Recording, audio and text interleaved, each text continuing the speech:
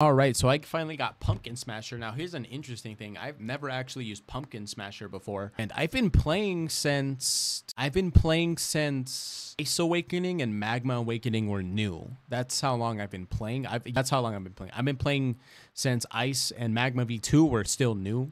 So I think that was probably like 2 years ago or something, but yeah, I've never gotten Pumpkin Smasher before. But we'll go ahead and start. So number one, Pumpkin Smasher has a unique M1. You just do like a little smash on the ground. That's really it. It does more damage than the other M1s previous to it. I'm not using any accessories or passives to get the true damage of this. It is upgraded and it has 12% more damage at the moment. It's the worst M1s ever. The only reason it's decent is because of the last hit on the actual M1. If it wasn't for that, it would be a pretty mid M1. It's just kind of eh. Then we have hammer spins. This is probably the best move it has. So you deal a pretty decent amount of damage, and if you're using this in PvP, you were killing the enemy's dodges. But only issue with this is that it doesn't really have a lot of range. It just kind of comes to the range department, but I definitely see some use for it in PvP for sure. For PvE, not very much. I don't think it covers enough distance to really gather enough enemies. So pretty decent. And next we have Solid Break. Now Solid Break is pretty interesting because if you manage to hit it, you can unlock the enemy. Like, you can literally look in any direction and they can't get out.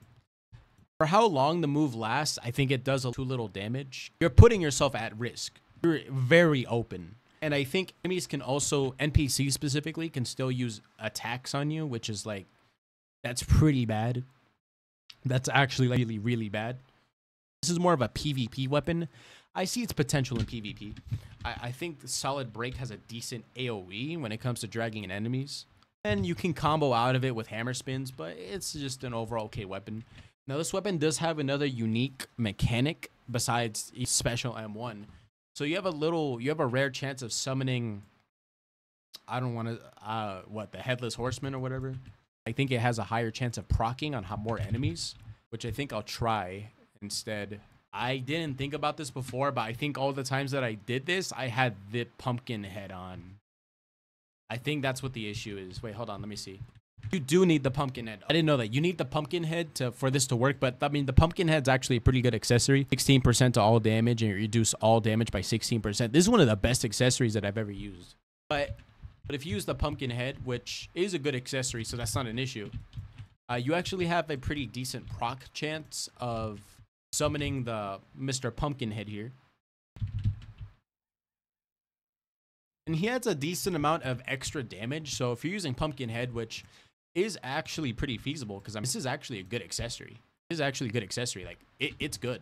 16% to all damage. Reduce all damage by 20%. That's on the same level as Nightcap. And you're getting more damage to sword and fruit and your melee. So that definitely makes it more reliable. If it was a trash accessory, I think it would have been not worth it, but it's actually a decent accessory. And he gets summoned, I guess, kind of often enough to be useful. But he adds a decent amount of extra damage. Nothing too crazy, but he adds a little bit to it. So with all that taken into account, I'm going to give Pumpkin Smasher, give it a B.